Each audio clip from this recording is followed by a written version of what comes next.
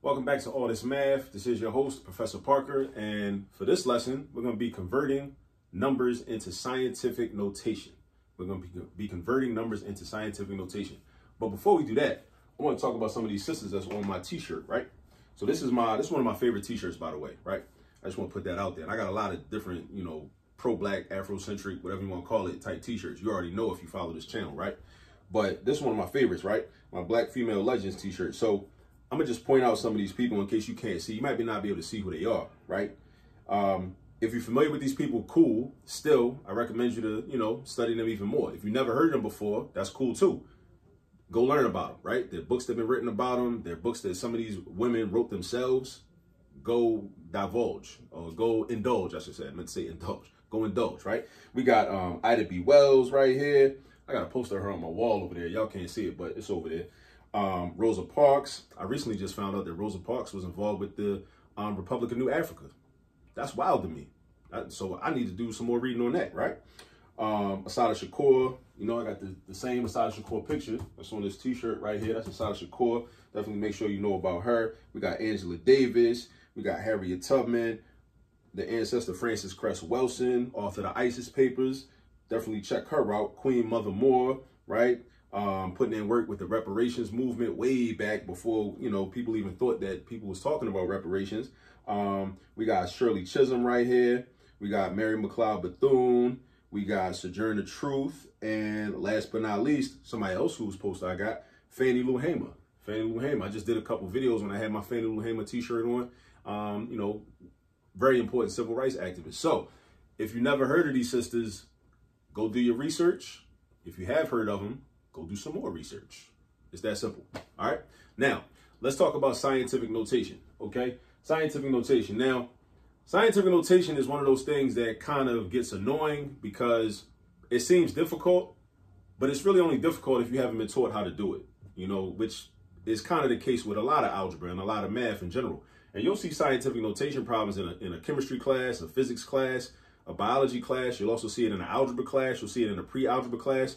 So I'm going to give you a step-by-step method in order for you to know how to always be able to convert any number into scientific notation. First of all, what is scientific notation?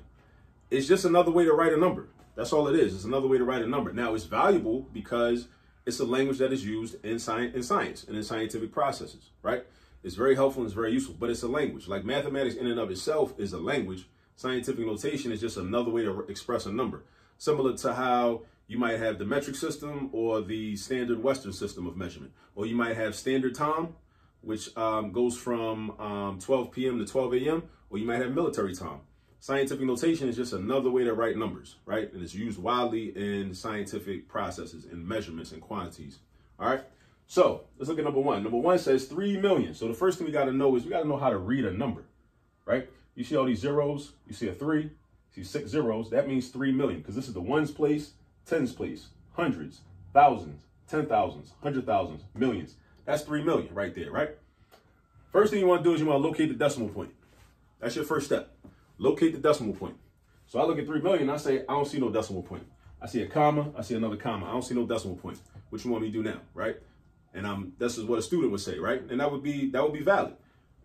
If you ever see a number that does not have a decimal point written, just understand that there's an invisible decimal point at the end of the number. So your decimal point is right there, but it doesn't need to be written, right? If we're dealing with a whole number. With whole numbers, you don't have to write a decimal point, but just know that it's there. It's there. Even if you can't see it, it's in there. It's like Prego. It's in there, right? So your first step is identify where the decimal point is. The second step is, well, let me do it like this. Let me do it like this. Scientific notation, let me shift gears. Scientific notation is a way to write a number expressed in two parts. The first part is what I like to call the factor. And then you got a multiplication sign, and then you got a 10 with an exponent, right? So we got to figure out what number goes here, and we got to figure out what number goes here. It's always going to have a multiplication sign right there. It's always going to have a 10 right there as your base, but you need to know what your factor is and what your exponent is. Factor and exponent. This is how you figure out what the factor is. First thing about the factor that you got to memorize. The factor can be at least 1, but it can't be greater than 10. So the factor's got to be between 1 and 10. Now, the way you get the factor is by doing this, by taking this decimal point and sliding it either to the left or to the right. Now, if you slide it to the right, that's not going to help because that's just going to create a bigger number. Like if I take this decimal point, slide it to the right, my 3 million just turned into 30 million, right? I don't want that, right? I want the number to get smaller. So if I slide it one space, now I got 300,000. 2 spaces, 30,000. 3 spaces, 3,000. You see what's happening? The number's getting smaller and smaller. But those numbers I couldn't use because I need a number that's between 1 and 10. Between 1 and 10. Remember that. I need a number between 1 and 10. So if my decimal point is here, I'm at 3,000. Gotta go smaller. One more time, 300. Gotta go smaller. One more time, 30. I still gotta go smaller. Another time, 3. Now I'm cool. 3. 3 is between 1 and 10. 3 is between 1 and 10. All right? So 3 is going to be my factor, right? So I'm going to just write 3.0. I'm going to just put a 0 after the decimal point. Technically, you don't have to, but I just like to do it. I like to have a 0 after the decimal point. So that's my 3.0. Now, the second thing we got to figure out is, what is my exponent going to be? What is my exponent going to be? I know my factor, but I don't know my exponent. So check this out. The way you know the exponent is this way. You go back and you say, okay, well, how many spaces did I move my decimal point? How many spaces did I move my decimal point? And you go back and you say, okay, I know I moved. It started here, right? And I went to the left, right? I went 1, 2, 3, 4, 5, 6. I went 6 spaces, all right? So I went 6 spaces. So that's cool. But then there's another detail you need to know. Because sometimes your exponent is going to be positive. Sometimes your exponent is going to be negative. Now, the question is, how do you know which one? Think about it like this, because this is how I do these problems. I always think about, how do I get back to the original number? So it's kind of like, how do I get back home? If you think of home as the original number that you started out with, how would I get back home? If I move this decimal point, which started out right here, 6 spaces over, and now it's here, how would I move it back? I would have to go back to the right. So since I would have to move it back to the right to get back to the original number, the OG number, right? Ask yourself this, on a number line, in what direction are the numbers that are to the right? Or I should say, what sign are the numbers that are to the right? The positive numbers. Positive numbers are to the right, negative numbers are to the left. So if I had to move to the left to get back to the original number, then that means my exponent would be negative. But whenever I have to move to the right to get back to the original number, that means my exponent is going to be positive. So that means my 6 is going to be positive. So this is going to be 10 to the 6th power. So my final answer in scientific notation is 3.0 times 10 to the 6th power. So 3 million is the same thing as 3.0 times 10 to the 6th power. That should make sense. Why should it make sense? Because how many zeros do 3 million got in it? It's got 6. 1, 2, 3, 4, 5, 6. So instead of writing 3 million, and this is why scientific notation is helpful and it's very efficient. This is why we use it. Because instead of writing all these zeros, you can just write 3.0 times 10 to the 6th. Now you might say, well, yeah, I still had to write a whole lot. That's not that different. But what if you had to write like 3 trillion or 3 quadrillion or whatever? Instead of writing all them zeros, you can just use scientific notation. You can write 3.0 times 10, and then your exponent would be the number of zeros that number had. All right? Now, it's not always just going to be like just with a bunch of zeros. Sometimes you'll have non-zero digits, right? And then they would just be part of your factor. It could be 3.1876432, whatever, times 10 to the whatever exponent. But just remember, when you're dealing with scientific notation, you got 2 values that you need to find. The factor and the exponent. The factor and the exponent. The factor, which is the number that's 1 or greater and less than 10. And the exponent comes from how many spaces did you have to move the decimal point to create that number that's 1 or greater and less than 10. So those are the 2 things. Now let's look at number 2. Number 2 is another example, right? But here we're starting out with a decimal. So the decimal point is written. And remember, the first step is always locate your decimal point. Locate your decimal point, right? So let's set it up, right? Let's set up the scientific notation. So let's say, okay, my factor is my first number. Then I use my x for multiplication. Then I got a 10 and I got an exponent. All right. I need to know my factor and my exponent, my factor and my exponent, my factor and my exponent. So this number is, I can't use this number, right? This is not scientific notation because this number is less than 1. Remember, in scientific notation, your numbers are your factor or your first number right here is between 1 and 10. This is less than 1.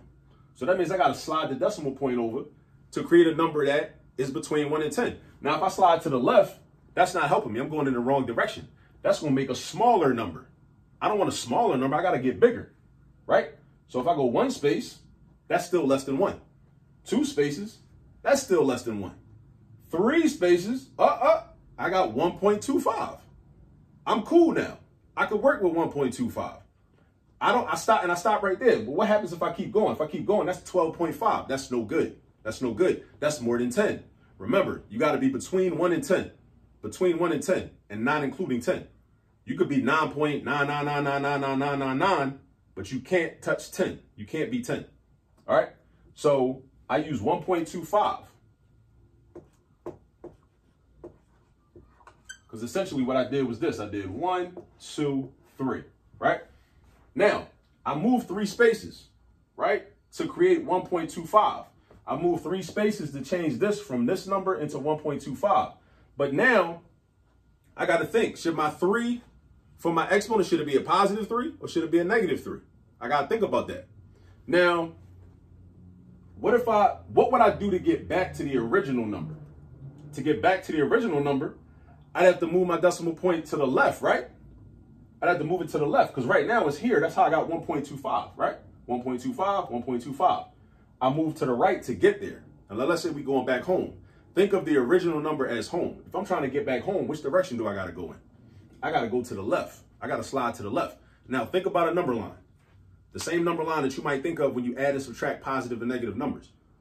On a number line, which numbers are to the left? The negative numbers are to the left. Now, in your classroom, your algebra classroom or whatever math class you take, your teacher might have a number line on the wall above the dry erase board or above the smart board or whatever you got in your classroom where you can see negative numbers to the left, positive numbers to the right. So if I had to slide to the left to get back to the original number, then that means my exponent is going to be negative. So my exponent is going to be a negative 3. So my answer is 1.25 times 10 to the negative 3rd power. That's what it is. So usually, and you'll notice this pattern, right? If you started out with a whole number and converted to scientific notation, like 3 million, your exponent is going to be positive. If you started out with a decimal and converted to scientific notation, your exponent is going to be negative. All right? So that's just a little bit of practice. Well, just a couple of examples now, but the way you really learn scientific notation is by practicing and doing a bunch of problems where you have to convert to scientific notation. You got to put the work in. That's how you learn it. I showed you how to do it, but you got to do it by yourself to really learn, so it really sink in and you'll retain the steps. Because I went through a bunch of steps. You got to first identify the decimal point. Then you got to figure out your factor. You got to know how to do that. You got to figure out what your exponent is. But you got to do these problems over and over and over and over again until you commit that to memory. Just like with muscle memory when you playing sports. If you're a soccer player, right, you don't think about how you do those different drills and those different routines and different things you do. You have muscle memory. You just know what to do when you see a soccer ball. Your leg just react, right? So that goes with any sport, right? So the same thing will apply to mathematics, but you got to practice. You got to put the work in. All right. So you go ahead, get some practice, and I'll catch up to y'all in the next video. Peace.